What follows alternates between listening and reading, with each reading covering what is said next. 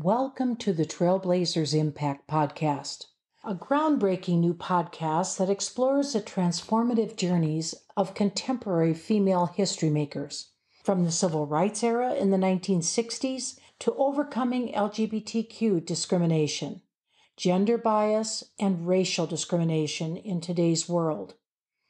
I'm Nan McKay, and Dee Dee Strum and I interview women and a few men to bring you the aspirational stories of fearless women entrepreneurs, authors, attorneys, executives, community leaders, and mothers who have blazed a trail for others to follow. Get your dose of can-do empowerment today. Trailblazers Impact Podcast is featured in the top 20 Trailblazers Trendsetters podcast by FeedSpot and is one of the top 28 podcasts for women in their 20s by Pretty Progressive. Visit our website, trailblazersimpact.com, and listen to all 3 of our podcasts.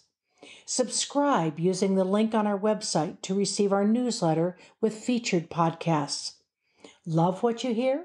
Then please share our episodes on your social media sites and shop for all your Amazon needs through the link on our website, trailblazersimpact.com, to help support the podcasts. Good morning and welcome to Trailblazers Impact, a podcast program where we thrive on capturing, sharing, and archiving for posterity the stories of contemporary women who, much like Harriet Tubman, carved out a new path for themselves and the girls to follow. Today, I have with me the national president of the National Coalition of 100 Black Women Incorporated, Miss Virginia W. Harris. I am so pleased to be able to do this interview in the month of March, because March is, as we know, Women's History Month. And this year, the theme for Women's History Month is Valiant Women of the Vote. This theme honors the brave women who fought to win suffrage rights for women and for the women who continue to fight for the voting rights of others. How perfect this is for a woman like Virginia W. Harris, who leads a nationwide advocacy organization by, for, and about women. And they too have adopted a theme this year that's consistent with women and others' right to vote. So with that opening, Virginia, good morning. And would you share a little bit with us about, first, where you grew up, and what influences do you think there were in your childhood that made you such a lifelong giver, a woman who has always been involved with civic engagement, activism in one form or another? Good morning, Dee. I am delighted to have the opportunity to share some experience, personal experience, but more importantly, experience about my advocacy work with the National Coalition of 100 Black Women. My family background consists of military family members, ministers, and educators. My father was a military man, my mother an educator, and today she is still 92 years young. I have sisters, and I am the middle child of girls. I grew up with only sisters. My mother taught us that it was more important to be smart than feminine. And I'm sure that a lot of people may not understand that, but she thought that being feminine was a sign of weaknesses. So we were to take care of ourselves in a world that was dominated by men, and we needed to be smart, strong, and independent. In 10th grade, I was one of 3 African-American girls to integrate the white high school. And I do believe that is when I became passionate about advocating, because it allowed me to know what was important and what wasn't. So with this mentality, after finishing this very tough decision in my life to integrate the high school, where there were many challenges, where I was always having to defend who I was and my color. So I decided to attend an HBCU for undergraduate. I went to Albany State University in Albany, Georgia. And when I finished my undergraduate degree, I didn't go to graduate school right away, but eventually I did seek a Master's of Public Administration from Tulane University. I am a mother of 2 adult children and 5 grandchildren. I am very passionate and a servant leader advocating on behalf of Black women and girls. I grew up in a family where we were to give back. So I have been giving back the majority of my life. And I believe that every little bit helps.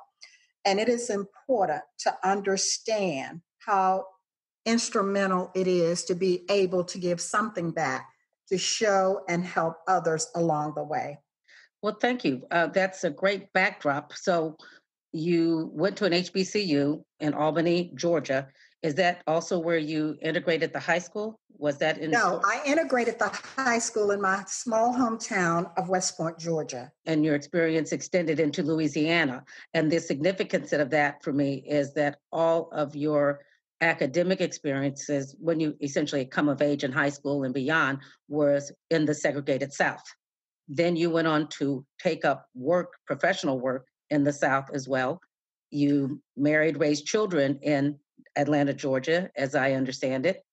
And so you really What are a child of the South. I am. I lived in 3 states over my lifetime: Georgia, Florida, and Louisiana. So fast forwarding, when did you take on the mantle of civic leadership? I mean, what marked either organization, event, activity do you associate yourself with when you took on a leadership role in the larger community? Well, I started out locally. I became involved in this organization called Blacks in Government, BIG. I don't know if you're familiar with it, but that was an organization that I became involved in Louisiana.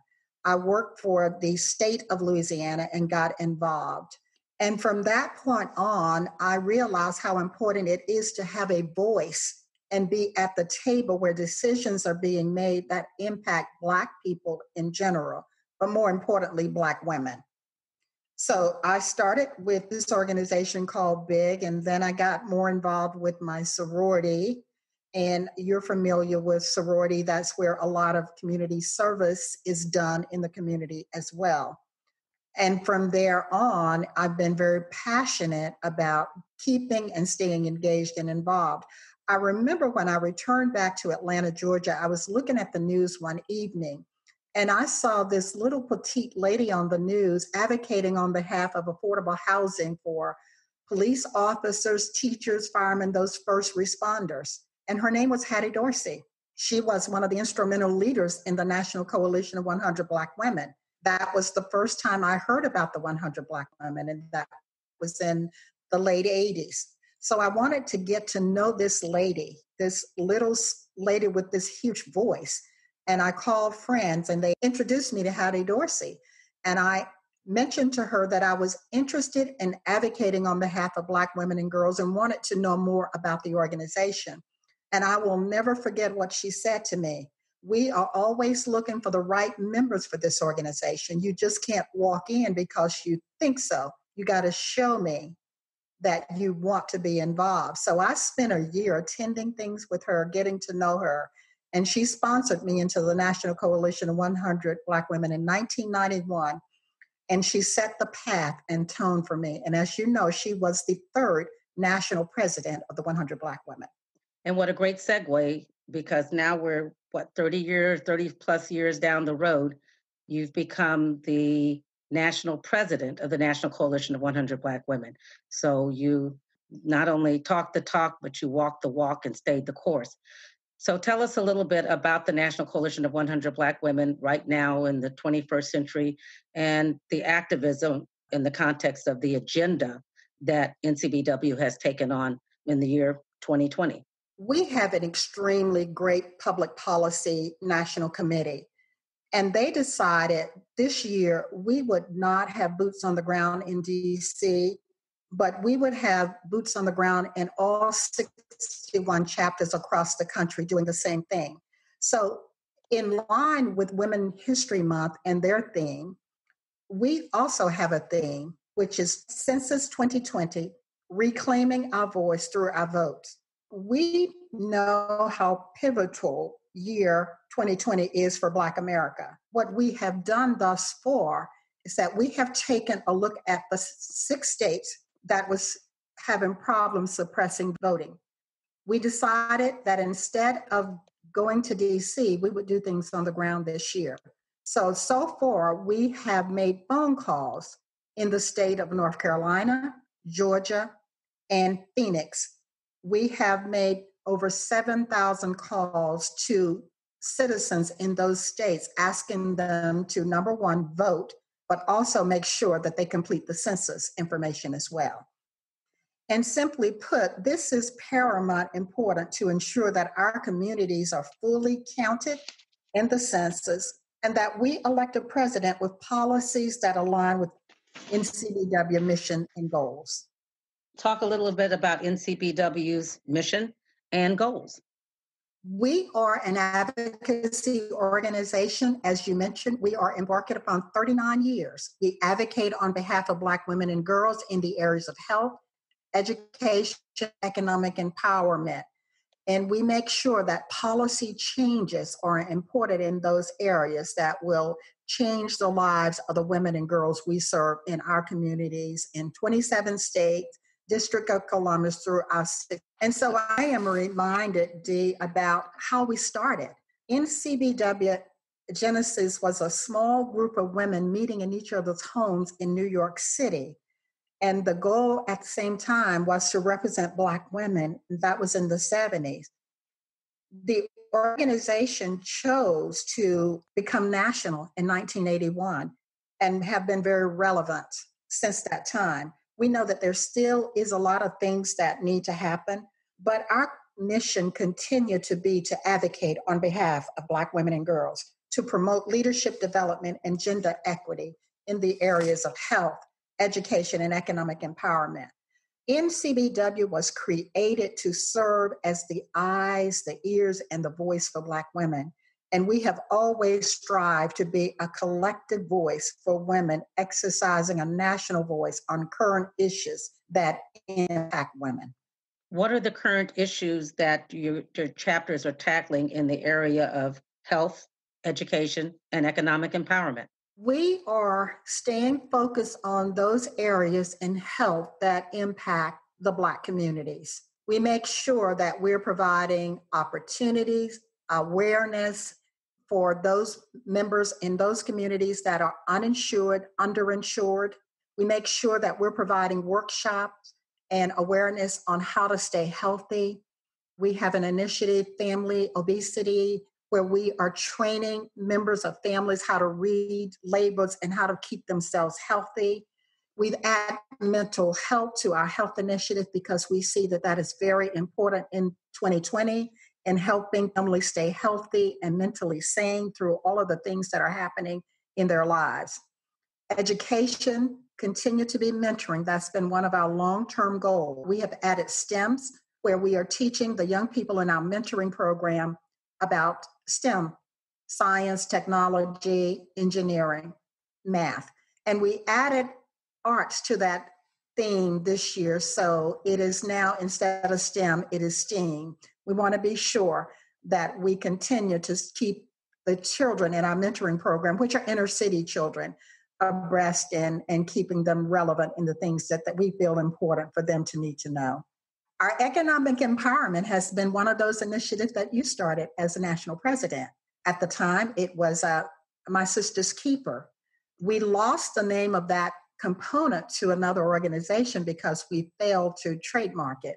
So we changed the name in 2019 to Sisternomics, but the concept is still the same, teaching women how to become self-sufficient in their lives, financially and otherwise.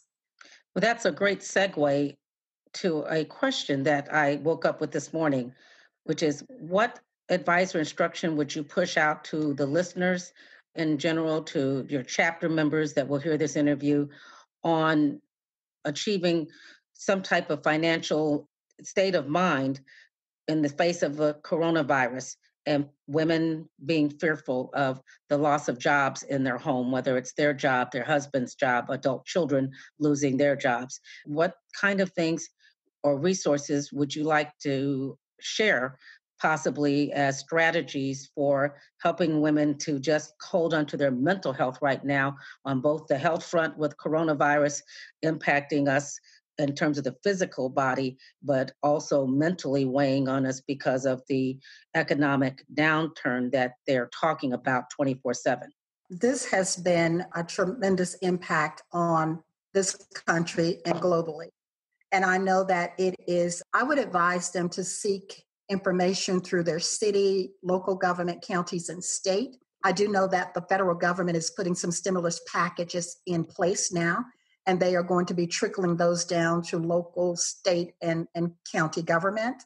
Check in the local churches in the communities to see what kind of resources they have available for communities that can receive resources through them. And check with your local banks to see if there may be stimulus packages that may be of assistance to you as a member of that banking institution.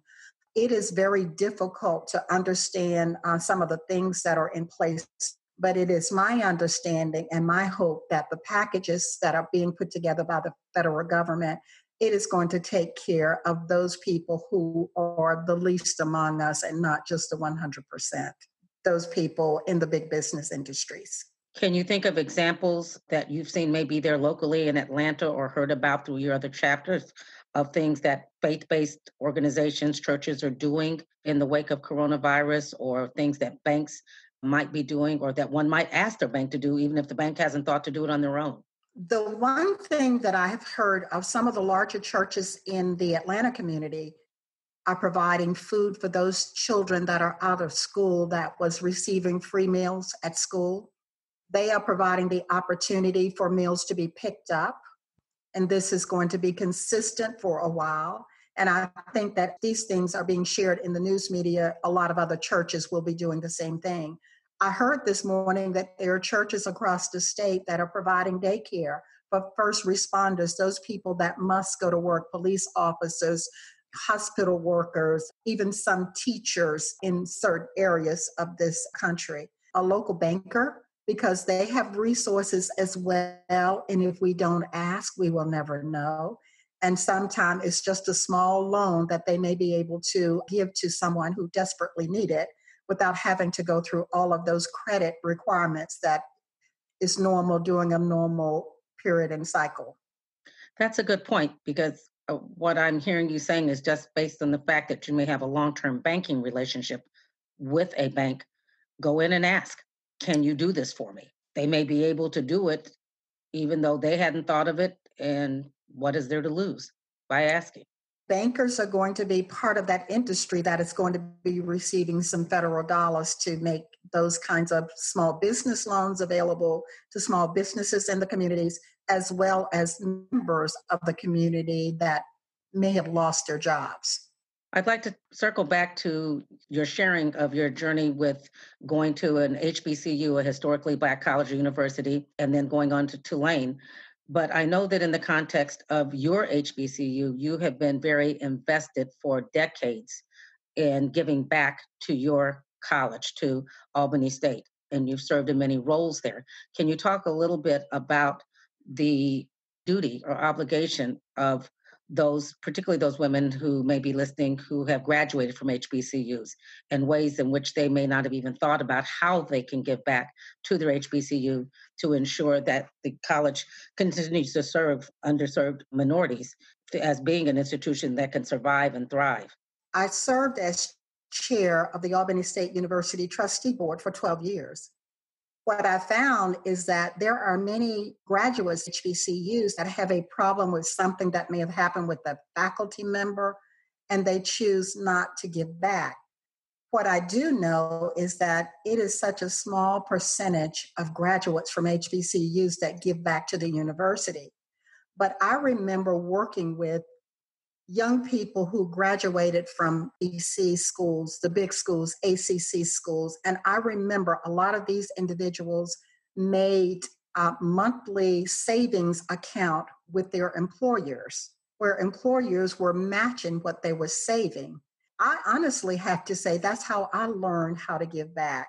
I am sure that I would have figured it out, but I found out that that was the best way to do it, through a savings plan that was matched by the United Way back in the 80s. I'm not sure if they're doing those kinds of things now, but I encourage anyone who graduated from an HBCU to find ways to give back, because the need is so tremendous. And my reason for saying that is that state HBCUs do not get the same kind of budget money that the majority schools get. So we have to supplement certain things within the HBCUs that are not part of the budget. I do know in the state of Georgia, state of Mississippi, the alumni associations have sued the state to make the budget equitable in those states. Those things are still on the court books. They've not been resolved. But this is what we've had to resort to. So the giving back is extremely important because it subsidizes what they're not receiving through state budgets. I know that so many parents of our generation had the benefit of an HBCU education, which proved to be a great education because they've gone on to be great professionals such as yourself. Fast forwarding in the 21st century, where educational opportunities and choices are wide open, what do you see as the relevance of HBCUs continuing to function as a historically Black college or university for children that are African American? Is there still relevance today? What do those HBCUs offer that you would applaud? Well, I think that it is still significant today, what I found, the nurturing, the individual personal contact. You're just not a number or a school number. They know you by name. They can assist you with so many other things as well. So I think that they are relevant today just as well because everybody is not going to be accepted into a majority school. We know that. But they have the potential of getting a quality education to become a professional. So our schools are still needing to be there for those people that are not going to be able to get accepted into the majority schools. Are HBCUs attracting students who have a choice? Meaning they can get accepted into a majority school. Can HBCUs still offer a quality education? Yes, they can, and they are. And if you look at the graduation rate, students are graduating at a very high percentage in this last decade than ever before. If you look at the graduation rate compared to, I can only use Georgia because I keep up with it more so than I do other states. The graduation rate is in a high percentile, the same as Georgia Tech, University of Georgia. Albany State is number 3 in the state of Georgia out of 12 schools. So to me, that says a lot about the education component that they're doing. They have some of the brightest professors at these universities that are doing extremely well. That could be other places, but they choose to be at an HBCU. And the research that they're doing today versus decades ago is very important and very relevant. I'd like to have you share a little bit about your professional journey, your climb once you came out of Tulane, returned to Georgia, where you started and where you ended up. Well, very interesting because I was able to get a master's degree through my employer at the time through a weekend executive public administration program. I think that I probably focused on my education at the HBCU more so than Tulane because Tulane was a large university, but they did not know me by name. They knew me as a graduate student, weekend graduate program, and I worked extremely hard to be able to graduate from the program. But I do know that when there is a call upon graduates to come back and do a press release or PSA about the school, we have so many graduates from HBCUs that do so well that they call back to be the spokesperson, to go out and do recruiting. And we are part of that element that are recruiting some of the best and brightest students across this country to come back and be a part of our school. And we are providing scholarship so that these students can have the same opportunity to attend an HBCU versus having to worry about financial resources. Well, sharing your passion for the mission of NCBW, where we are dedicated as members to breaking down the barriers found around gender and racial equity, I'd like to talk a little bit about gender equity and with specificity, your employment in the Atlanta metropolitan area. You were with Gwinnett County government, as I recall? Yes. Okay. And what year did you start there? And what was that experience being a woman in an executive role over those years? Well, when I returned to Georgia, I was working for the State Department of Audits, and I was on the road quite a bit. And with two small children and a husband at home, I needed to find some stabilization in my life. So I applied for a job. The job I applied for, I did not get it. But because of the young lady who interviewed me, saw something in my experience and qualification that she thought would be significant for Gwinnett County, she offered me a different role. And it was not a bad role. It wasn't what I wanted, but it was an opportunity to be stationary. So I accepted the role. And once accepting it, I worked extremely hard to elevate myself so that people could know that I was going to do a good job regardless. I was promoted to lead the county's major project at transitioning all of government into a financial system. That was truly not my background, but my boss saw after they recruited from across the country and they couldn't find the right person, they offered me the job. So I was part of the project that transformed Gwinnett County from all of these little individual financial systems to a major financial system that was very successful, that the counties started coming to take a look at our system to see how we implemented it and how we were able to keep it successful. And from that role, I was offered the position as county auditor, which is keeping all of the elected officers, constitutional officers safe and out of harm's way by providing audits of their departments, instructions on how not to do things that would create legal complications for the county, but also from them. I did that for 12 years. I kept the county out of trouble, legal trouble, helped the county get a AAA rating, and I'm very proud of what I was able to do. There was not many top Black executives in the county. I'm pleased to say that I was one of the top 3. And just out of curiosity, had any other women served in that position before you? Had any other African Americans served in that position before you?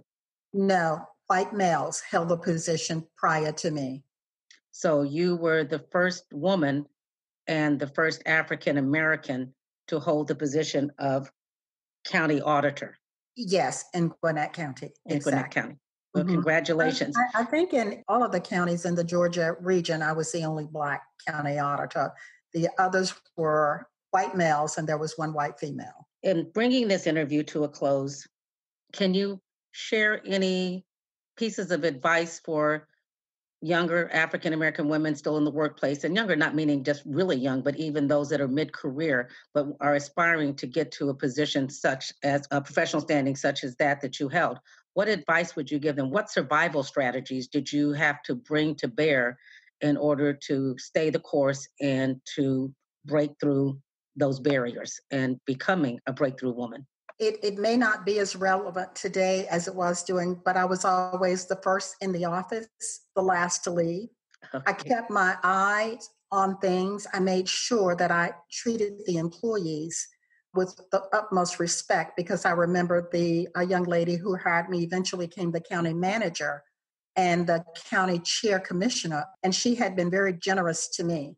I hired a lot of professional people who worked for me. I was not afraid to give young professional a chance because they were smart and they helped me to get the work done, and it made all of us look good. So I was never afraid of that. But I always made sure that I took care of them by allowing them to be the one to take the holidays off to be home with their children because they worked really hard. That is the kind of nurturing I received from my boss early on. So I did not have any trouble giving that back to the people who worked for me. Because at the end of the day, being county auditor was not easy. It was very challenging because some of the constitutional officers were always challenging what we had to do and say. But what they needed to know is that we were good at what we were doing. We had a smart team of young people working to make sure that the work we put out could not be challenged and could not be tested. I would just say to young people today, stay the course. Make sure that you pick and choose what you want to complain about, that you don't let everything be your fight, but you make sure that you know what's going on around you, you know who you're working for, and make sure that you're not always the first to leave and the last to show up. I always close an interview with requesting sage advice from those of us that have been in the workplace a long time. And you just gave 4 great nuggets. You just shared 4 great nuggets that I think can benefit women and younger professionals that are males that are in the workplace, because all of those sound like great ingredients for successful transition or progression in career opportunities and career advancement. So I want to thank you on behalf of Trailblazers Impact, myself and my co-host Nan McKay, for sharing with us today your background, your advocacy agenda, your various forms of leadership roles in the larger community, and your just willingness to have stepped up to become a civic leader. Is there any one last piece of advice or thought that you would like to share with the listening audience, which I'm sure will include your membership as well as other women around the country? I just want to remind the audience how important the 2020 census and the 2020 presidential election is, the impact that it can have on this country, on African American. So I just want each of us to understand the importance of continuing to express that concern, help get people out to vote, help get people to fill out the census surveys so that we can make sure that we are all counted, and this is going to be a socioeconomic impact in our country for years to come. Again, thank you so very much. Thank you. Thanks for joining us. We hope you're inspired to tell everyone about our podcasts. Support our podcasts by subscribing and shopping on our website, trailblazersimpact.com. And remember, you must learn a new way to think before you can master a new way to be.